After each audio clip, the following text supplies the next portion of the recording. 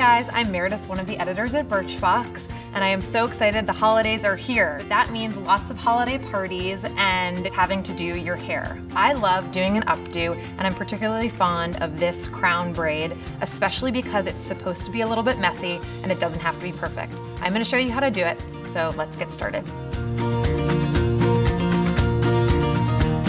Before you begin braiding, you'll need to add some texture to your hair so that the braid will hold. I'm using Toni & Guy's Casual Sea Salt Spray. It's a beauty editor secret to use this as a texturizer for extra grip, plus it smells absolutely fantastic. To start, pull your hair off to one side and create a deep side part. Take a small section along the part and divide it into 3 pieces. Begin braiding the hair by pulling the pieces underneath one another to create a Dutch-style braid. Slowly pick up the pieces from each side as you go, adding them underneath to continue the braid.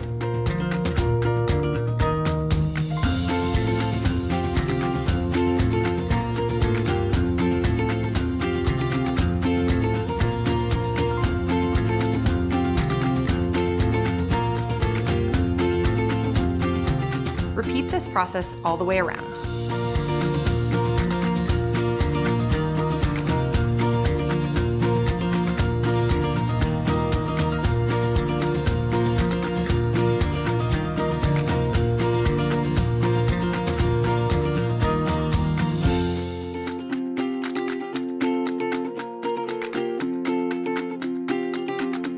When you reach the opposite side of your head, finish off the braid and secure with a clear elastic. Secure your braid in place with bobby pins.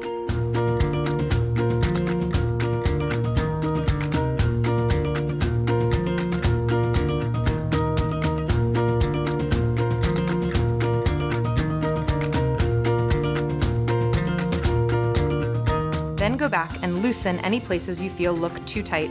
This will help to add some romantic wispiness to your braid.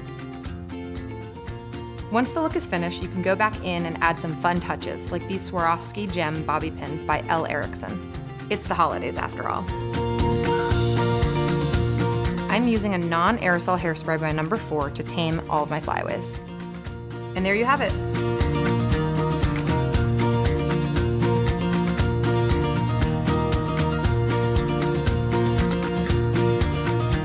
And that's all it takes to get a crown braid. We want to hear from you. What holiday hairstyle are you excited to try? Let us know in the comments below, and until next time, thanks so much. Bye.